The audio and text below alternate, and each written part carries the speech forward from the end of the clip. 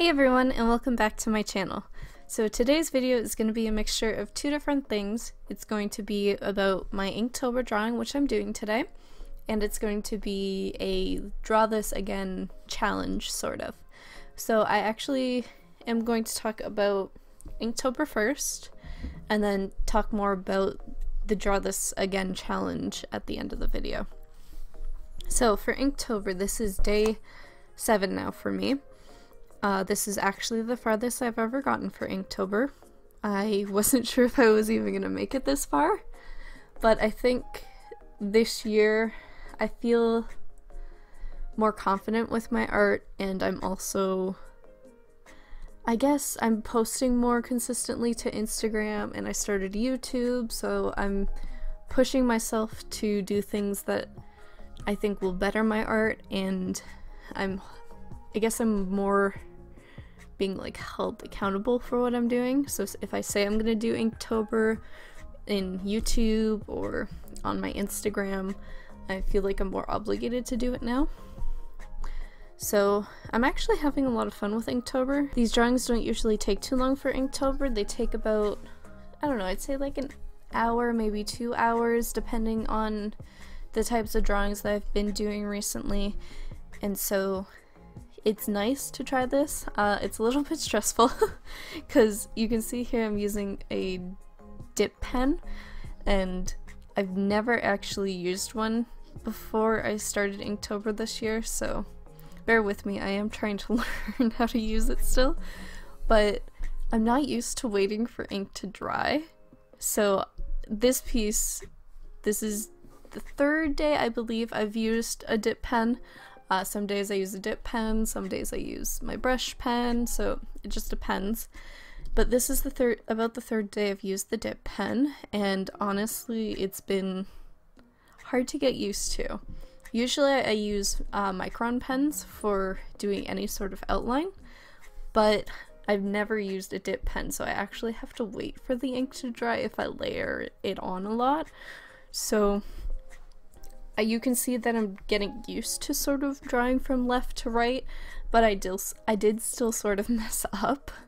There's definitely some areas where you can see me like flipping the sketchbook so far that I could get in there without like smudging my lines, and I'm so thankful I did not smudge this drawing. I think the other two dip pen drawings I have smudged, so I'm pretty bad with that. But I think I'm getting better with it now. So to talk about the Draw This Again challenge, so this piece I did about, I think it's 2 years exactly almost. I think it was October 6th, 2 years ago I drew this. And now I'm doing it again, so on October 7th. So it's about 2 years, 2 years and a day since I did this. Maybe I should have planned it out so I did it for the 6th, but whatever.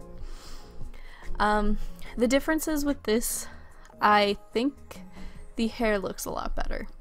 I think before 2 years ago the hair was way more stiff.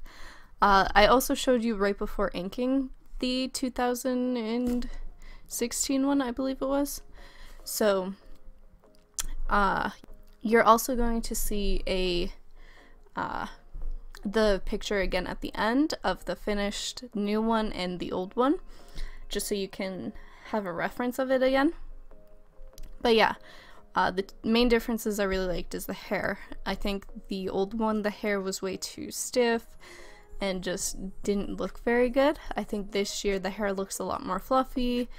I put more lines in it, and there's more line weight in this one than there was in the previous one.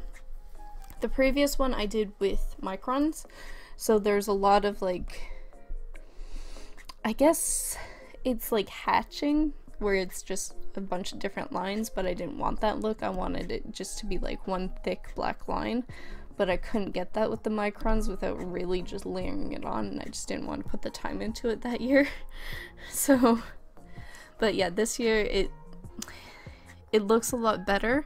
And the idea behind this piece was that it was a fall crown, like a flower crown, but like for fall. So when I did it 2 years ago, it looks more like a fall headband. So this year I really made sure that it looks like a flower crown, so it's a fall crown. And I also think my eye style has changed a lot. So yeah, I think the difference is huge here, you can see. And I hope you think my art has improved a lot. But yeah, that's pretty much it for this video. Thanks so much for watching if you made it through this, and I'll see you guys next week, next Sunday, for next video. Thanks for watching. Bye.